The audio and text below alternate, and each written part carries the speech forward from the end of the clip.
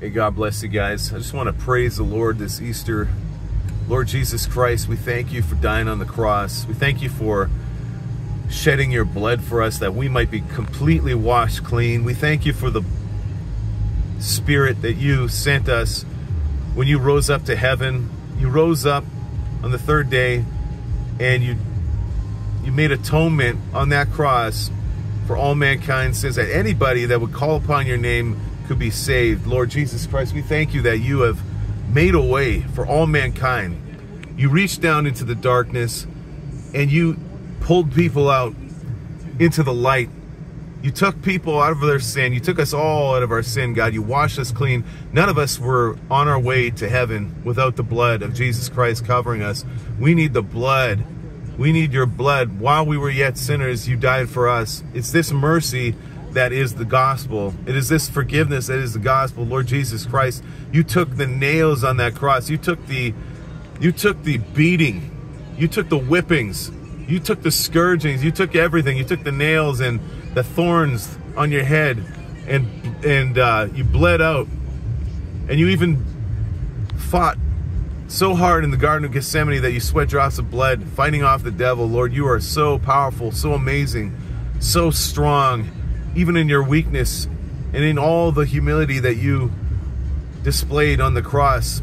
You were so powerful. You took down hell that day. You took down death.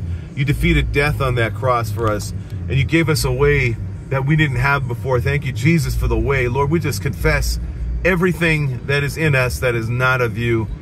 Lord, we just ask that you would show us as well, Lord. There are things in us that we don't know that are fighting against the Spirit, and we just want those things to die. We want your Spirit to come to life in us, in every area, God, that you might fill us up with oil of the Spirit.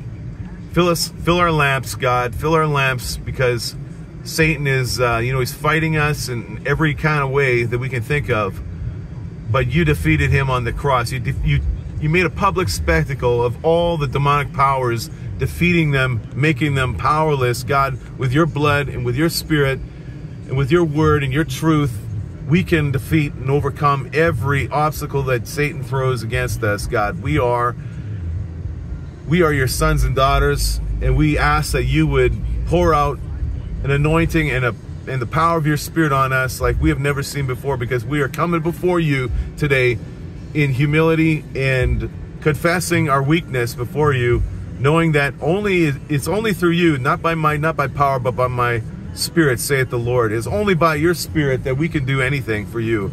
We confess any pride, we confess anything that comes against your Spirit in us that wants to take over instead of your power and your might and your love and your mercy, God. Anywhere we are, where there's bitterness creeping in, anything, Lord, we just confess that before you. I do, Lord. Anywhere that in me that I am not listening to you with my entire heart, Lord Jesus Christ, I just ask you to forgive me and to wash me clean in that area, God. I just praise your name, God. I thank you. I humble myself before you, and I pray that we would all come to you with our whole hearts this year in Jesus' name, and that you would bring a revival across this earth, God, using your bride, using your Spirit-filled believers to be lit up so powerfully in the Spirit that we would shine like the sun, just like that sun up in the sky, God. We pray for that light to just beam out of us like never before. We pray that that weakness inside of us would turn to strength in Christ, because the devil, he's trying to weaken your bride. But Lord, you, where we are weak, you are strong.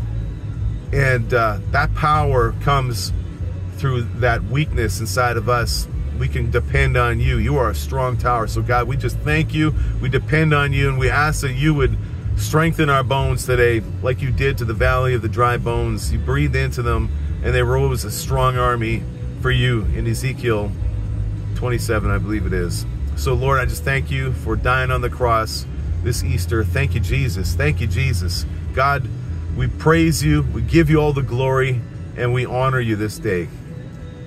Amen.